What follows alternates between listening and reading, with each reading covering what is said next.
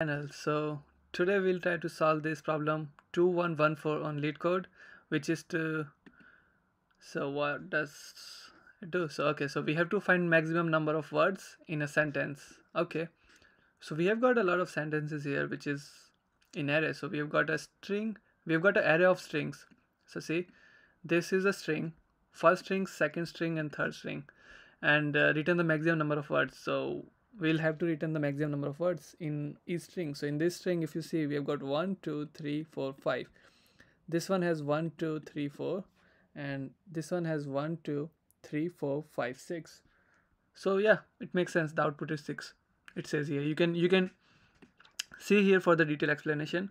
So first one has 5 words, 4 and 6. So we return which one? We return the maximum one.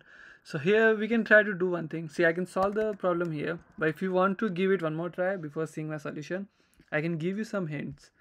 So we will use here array.length property.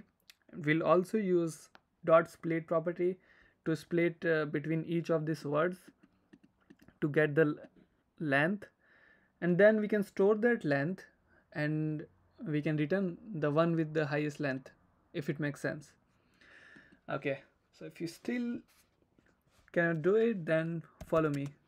I'll make sure that you understand. Okay, so we'll write it down first what we have to do. So we'll need a variable called max maybe, which will be 0. We will then run a for loop. Yeah, we'll run a for loop to get access of all the elements, basic, and then what? Then we will need to use a method. We'll create a variable and we'll try to use, basically for that each I element we will get, right, of that sentence, as in for the sentences, we will try to use a method called use split. I guess it's split, yeah, split. It's split. Use method called split, and we'll try to put one, like basically this strings and then space between this. So through this, what's gonna happen is we will get a comma between, we'll separate after a space, like whichever letter has a space in it, we'll give a comma between that, and then we'll be able to take a use dot length property on it, right? So let's do this, and then use length and return the max length. Easy. If you still want to try, you can try it using this, but okay, I'll continue. So we'll use variable max equals to 0 because we want a variable max which is 0 from the beginning. So what do? I want to get hold of all these strings now, right? So I can use for loop. For variable I equals 0, I should be less than sentences dot length and then I plus plus. Yeah.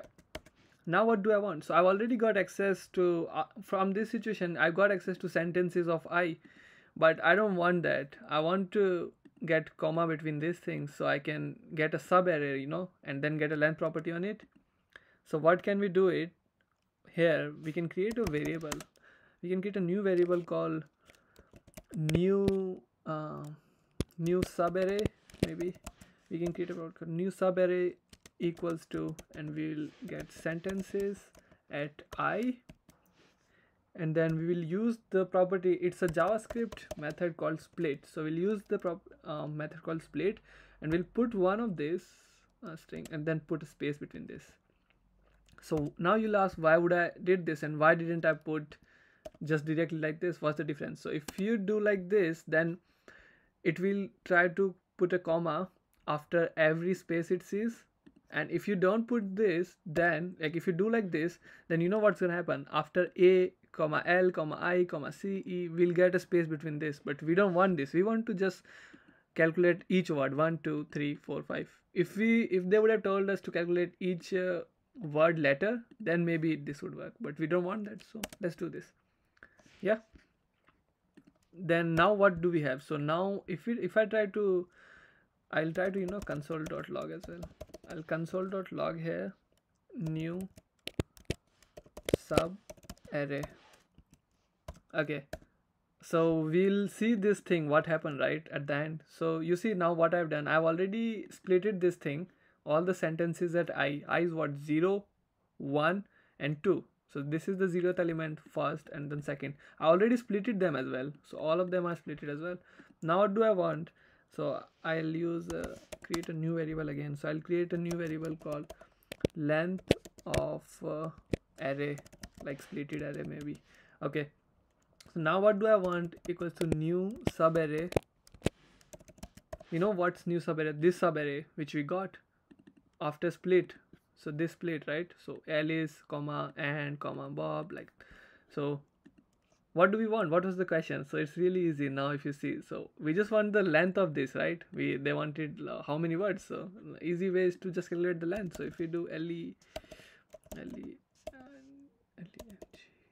so if we do array.length, so see now what happened? I got length of this I element. If I would have tried to do it directly, then it wouldn't. Then it would just give me a length of 1. But when I use split, then it will give me length of this whole thing. 1, 2, 3, 4, 5. Yeah. Now it's really easy. Now we don't need to do anything else. Now we just need to put a if condition. So what do we do? So we say if length, make sure of this uppercase and lowercase. If length of array is greater than max, right? If condition always helps. So if you use if condition, if length of array, this array, if it's greater than max, which is 0, max is 0 and length of array is 5 in the beginning, then what do we want? What we want is we want to set that max equals to length of array. So you know what happens? So whatever thing you wanna set to, whatever thing you want to set, you put it on left hand side.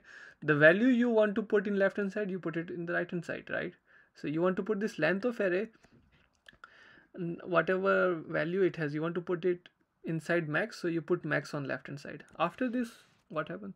So this, and after the for loop, you always return after the for loop. Why? Because you want to know all the answers, which is the maximum. Then you just return the max, and that should give us the answer. See what's gonna happen. Let me explain you. So the length is 5 in the beginning and max is 0. So 5 is greater than 0. Yeah, okay, it says okay 5 is greater than 0. Then put this 5 into this. So this max has 5. Then it goes again, does the whole process, and then next time it gets 4, because you know I think so too is 4. So it says okay 5 is greater than 4.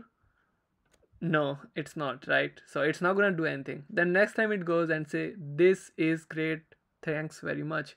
How much its length? Its length is 6. So we see, okay, is 6 greater than 4? Wow. Is 6 greater than 5? Yes, it is. Then it says okay, then you take the value.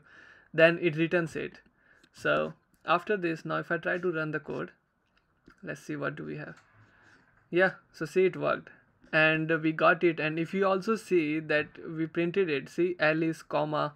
So that's how we got all the separation between this, and that's how it calculated the length. That's all for it. If you need more videos like this, really easy solutions like this, then let me know on which problem do you need help with, and yeah, I'll make a video on it. Thank you very much. Keep coming to my channel, subscribe it, like my videos. That's all.